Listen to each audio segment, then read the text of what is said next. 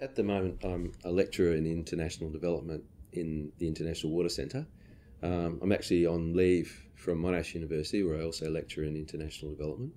And for the last few years, I've been teaching about international development perspectives on integrated water resources management, with a particular focus on participation and poor people's participation in development.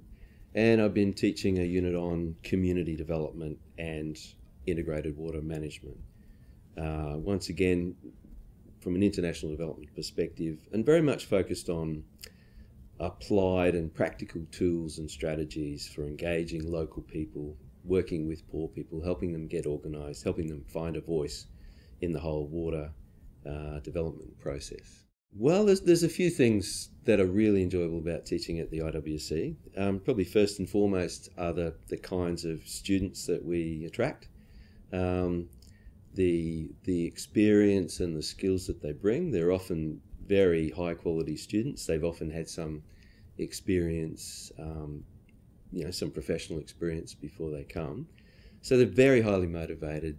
They're usually very high performing students, and they're very engaged with the course.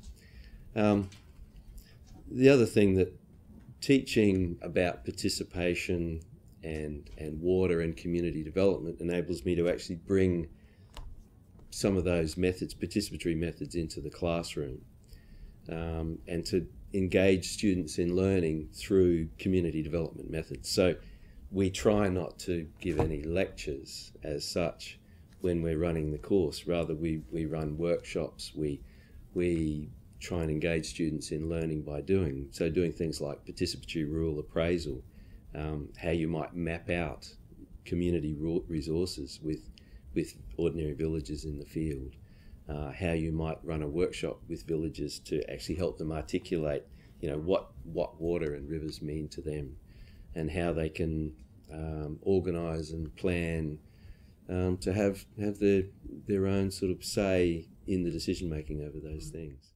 Many of our students really enjoy my courses because they are interested in developing a career in international development, going and working in developing countries with some sort of an international development effort. And so, for instance, we've had some international students who've gone back to their own countries in Africa and Asia and are working in that field. We've got a student at the moment who went to work with the South Pacific Commission in Fiji, and they like to work so much that they've offered her an ongoing job in community engagement in the South Pacific and in Fiji. So many of them are going on to really interesting professional careers with an international development or community development focus. What really got me into this sort of research and this sort of academic work was the fact that I was always interested in rivers and people's relationship to rivers as an aspect of the environment. I've been a kayaker since I was a teenager. But in the early 90s, when I got a chance to undertake a PhD in the area of the anthropology of development, it just seemed a natural thing to do, to go and look at people's relationship with a particular river in northeast Thailand. And as it turned out, there was a lot of conflict going on. There were large-scale development projects. There was industrialization polluting the river.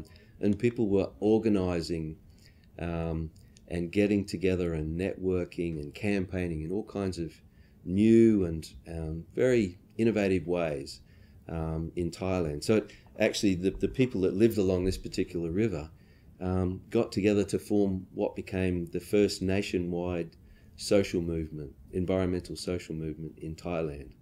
So that became the topic of my PhD and the topic of my first book. And I think, as I said before, my life sort of revolves around that river and Thailand ever since. There's two really important motivators, or two really important areas of satisfaction in this work at the moment. And one of them is constantly being able to explore new ways to engage students and find new ways to help them learn, and to help them learn in ways that will enable them to become more critical, will help them learn in ways that will enable them to actually change the way we manage our rivers and manage water and our whole approach to water and development.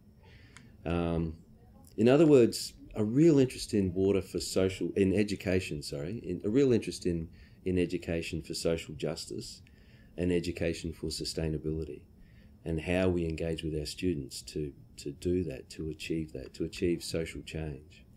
The other very satisfying and exciting part of the work really is being able to continue my research with ordinary poor villages in places like rural Thailand. Because when it comes down to it, most of my knowledge actually has come from them.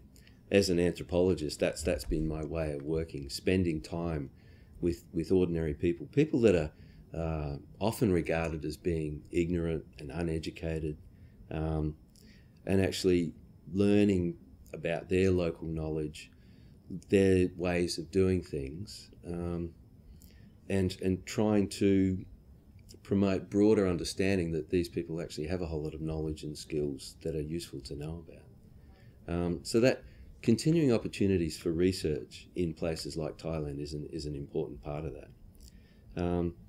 And for me at the moment, those two are probably coming together, that interest in research with local communities in Asia and in education for social change, through a project that we're putting together to take groups of students from within our master's course and enable them to live in a rural village near this particular river, the Mun River in northeast Thailand, and spend time with the villagers and the NGO workers and the community leaders, and learn about water issues in the community, learn about how access to water has changed over the years with development, learn about local cultural practices when it comes to rivers and water, and learn about the dam, the impact of the dam, and how people have responded to that. So learn about ways of organising that are often very innovative and have attracted attention from people right around the world.